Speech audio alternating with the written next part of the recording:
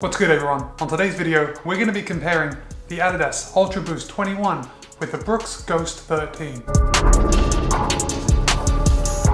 Now many of you may be wondering, Matt, why aren't you comparing the UltraBoost 21 with the Glycerin 19 that was just released? Even though the Glycerin 19 is a max cushioned trainer, just like the UltraBoost 21, Adidas has clearly put in some technology to kind of take it out of that soft shoe, just out for a cushioned run, going out for an easy run, and they're trying to make it a little snappier. Now I use that word snappy very lightly because no one has ever accused the Ghost 13 of being a snappy ride. However, when you compare it to the Glycerin 19, it certainly is. To compare these two shoes, I took out the UltraBoost 21 for a 7.4 mile run, somewhat easy miles, picked it up with some strides, and then I did the exact same thing the next day in the Brooks Ghost 13, except I only ran 7.2 miles that day. But same type of run, very easy with some strides to test out how these guys respond to faster speeds. Let's start off by talking about weight, because that's a biggie. Brooks reports the Ghost 13 in men's size 8 comes in at 9 ounces or 255 grams. Adidas reports the UltraBoost 21 comes in at 12 ounces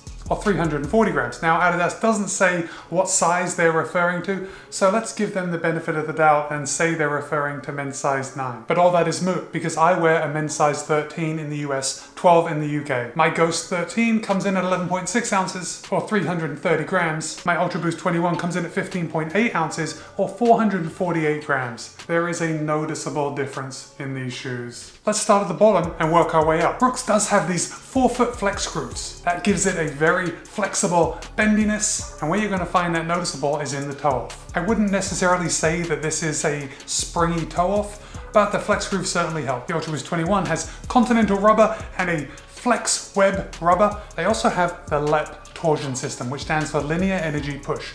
That's this yellow thing right here in the middle that reportedly increases the stiffness of your forefoot by 15%, resulting in a snappier ride. Let's move up to midsole. As the name implies, the UltraBoost 21 uses Boost foam. It's a TPU foam, which is actually very resilient and very springy. It's the main reason that Boost was so popular like 7 years ago when it was first introduced into Adidas shoes. Now the Brooks Ghost 13 has a blended midsole. We have their much talked about DNA Loft foam on the lateral side of the shoe.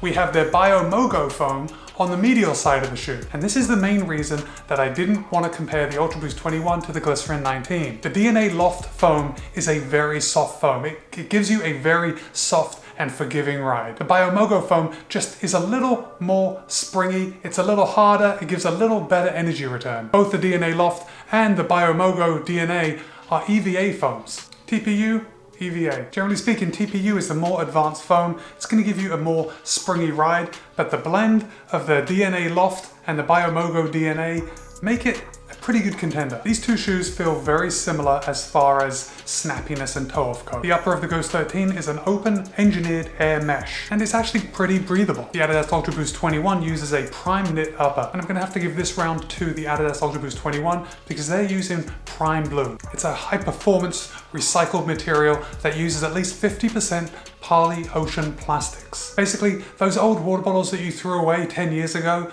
that are killing dolphins and turtles, those are gathered up and made into this shoe. The heel counter of the UltraBoost 21 is very hard. You can see we've got these plastic overlays right here. They wrap around the side. They make it very rigid. Now this is a sock-like fit, so your foot does just slide right in like a booty, but these plastics hold your heel in place. Around the heel collar, we also have these raised padded pieces which keep your heel from slipping. In the Brooks Ghost 13, we also have a very, very stiff heel counter. You can almost knock on this. It's like there's a big piece of plastic inside. The heel collar is a much more traditional heel collar. It's enormously padded all the way around. Now I haven't experienced any heel slip in this shoe, I haven't experienced any heel slip in the UltraBoost 21, but this just looks a lot bulkier. This is a more traditional fit. It does have a tongue, the tongue is not gusseted. However, that non-gusseted tongue has not taken away from my midfoot lockdown. The UltraBoost 21 has these Adidas cages on the side, and those help give you a good lockdown on your midfoot. Now, here's where these shoes get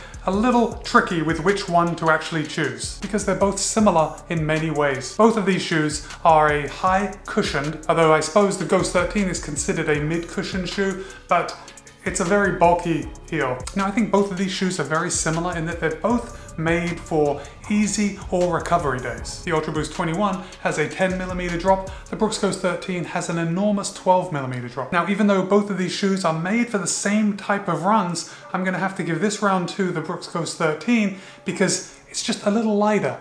It's just a little lighter, and that contributes to being able to use it for a little more runs. This falls more into the daily trainer category than the UltraBoost 21, which I have to say is strictly reserved for recovery runs and easy runs. And I feel bad saying it because they put so much technology into this new lep torsion system. There's 6% more boost. It's just not enough. It's added up to a very heavy shoe. And until I ran in this, the Brooks Ghost 13 was the heaviest shoe I own. I thought this was a really heavy shoe until I ran in this. So when I ran back to back, it became very apparent how light the Brooks Ghost 13 is. I don't think anyone has ever accused the Brooks Ghost 13 of being light. Based on the amount of rubber on the outsole, I'm going to give these shoes a very similar prediction as far as how long they're going to last. I'm going to say between 500 and 600 miles. At the time of this review, I've actually run over 450 miles in the Brooks Ghost 13, and the outsole rubber is still looking pretty good. Okay, I have to talk about price, right? Price does come into this. The Adidas UltraBoost 21 is a staggering $180. The Brooks Ghost 13 retails for $130. Now the Brooks Ghost 13